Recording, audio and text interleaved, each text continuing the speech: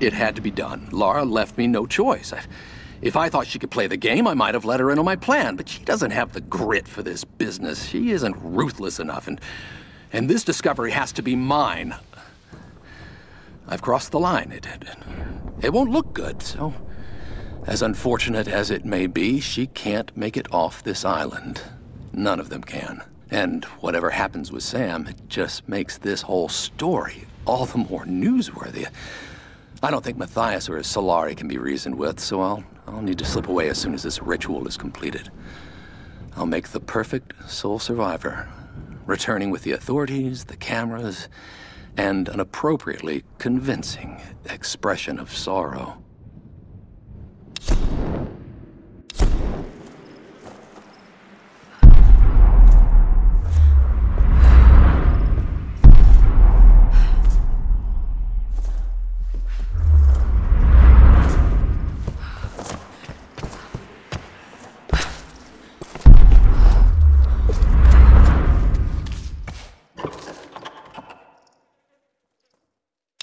Similar artifacts from the banned giant site in Thailand. How did this get all the way to Yamatai?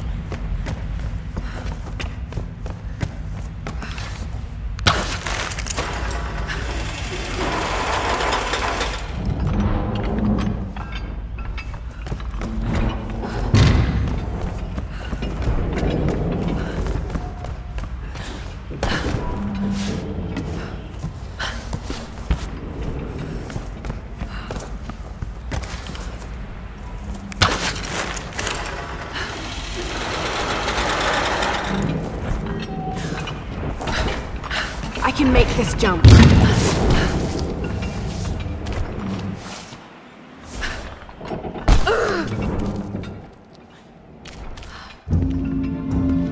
The Sun Queens.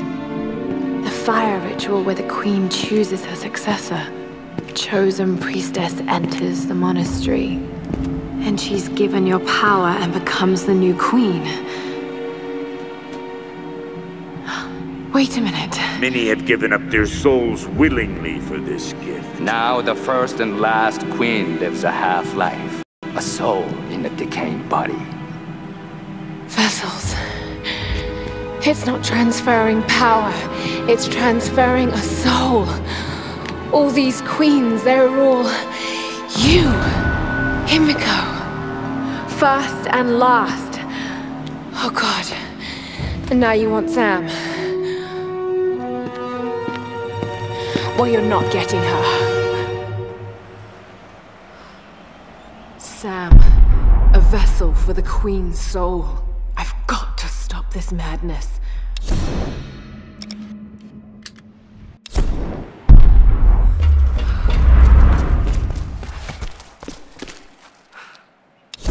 I have no choice now but to meet my fate. Tonight, I climb the stairs to the Chamber of the Sun, but I will never submit to the ritual. I will not emerge queen. None will ever believe what I now know to be the truth. A twisted evil beyond imagining lives within the Sun Queen. An evil that hungers for more than just the land and seas of Yamatai. This madness cannot continue. So I go to the chamber, armed with the stolen dagger of her Stormguard general. By the time he realizes what I have done, it will be too late.